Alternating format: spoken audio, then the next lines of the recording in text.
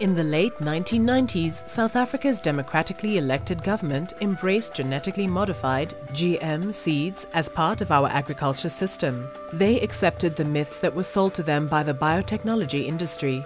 Here are some of the key myths that were and are still used to punt GMOs and the stark reality that experience has revealed.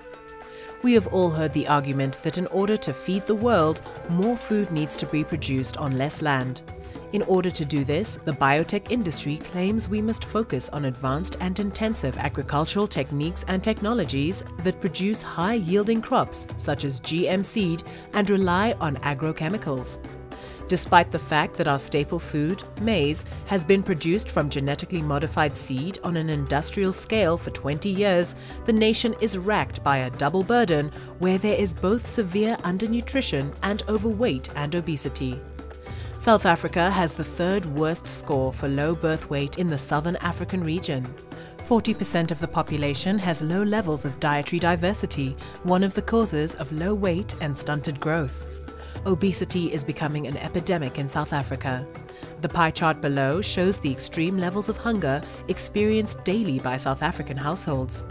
Embracing GMOs for over 20 years has evidently not resulted in food security. The international community has agreed that GMOs are not the same as their conventional counterparts and must therefore be assessed on a case-by-case basis for market approval. This is a long, expensive and onerous process for GM products and is the basis for the claim that GMOs are extensively tested. It is, however, false. Our government relies on corporate science for decision-making. A body called the Executive Council to the GMO Act of 1999 is responsible for assessing applications for new GMOs that will end up on our plates. Our government parrots the biotech industry's position on the safety of GMOs, asserting that scientific evidence to date has shown that GMOs do not pose any new health risks. There is no independent food or environmental safety testing carried out.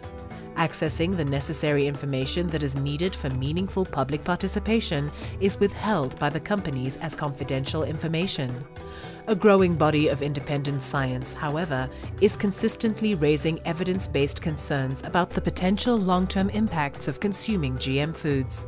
Despite consistently making our regulators aware of this independent science, our regulators have chosen to believe in the myth of GM food safety. Agrochemicals are not assessed in the new GMO applications. Despite the promise that GMOs would reduce the need for agrochemicals, the opposite has proven true. However, the Executive Council does not consider the impacts of these toxic chemicals on our health or environment in the safety assessment and approval of GMOs. Again, the safety of these chemicals is left up to the chemical industry to self-regulate, while our authorities simply rubber-stamp their dubious scientific evidence of safety.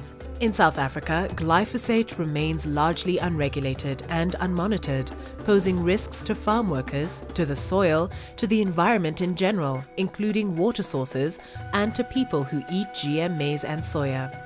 A court in the US awarded $289 million to Mr. Lee Johnson in a case against Monsanto, as the court said that Monsanto's Roundup was a substantial contributing cause to the non-Hodgkin lymphoma of Mr. Johnson, based on scientific evidence presented.